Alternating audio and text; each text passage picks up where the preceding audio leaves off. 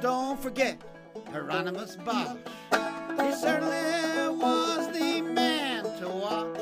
He took out a patent on going insane, and he's coming back to haunt my brain. You know, I live in a cave high above the mountaintops, growing my hair longer and hiding from the cops. There's really not much reason that I'm wanted by the law. I'm merely psychopathic, it's a minor character flaw.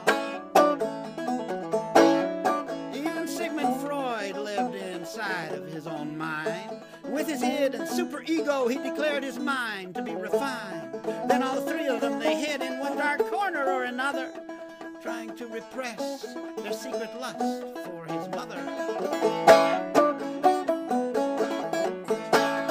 Now if you haven't got religion, you just better not die, or you'll find yourself locked out of that old graveyard in the sky. Me, I got things all worked out, gonna have my fun right now, gonna sneak into heaven dressed up as a holy cow.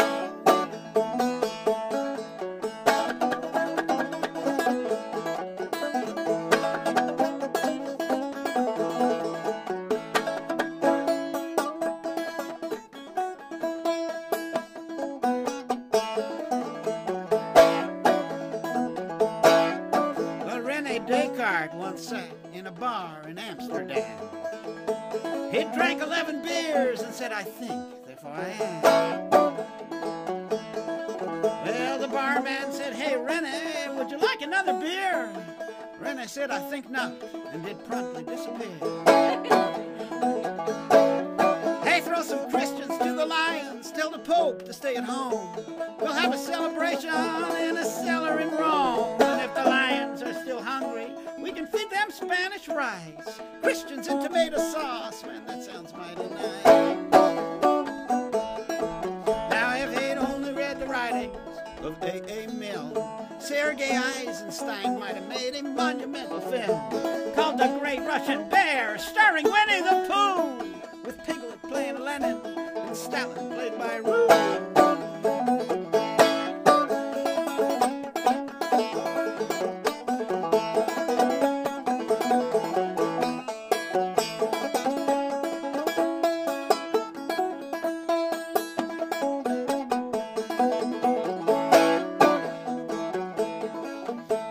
Stare down deep into a toilet seat, you might find the cockroach I've been wanting to meet. Please give him my regards before pulling the chain. Tell him to send me a postcard from the bottom of the drain. And hey, don't forget Hieronymous Bosch. He certainly was the man to watch. He took out a patent on going insane, and he's coming back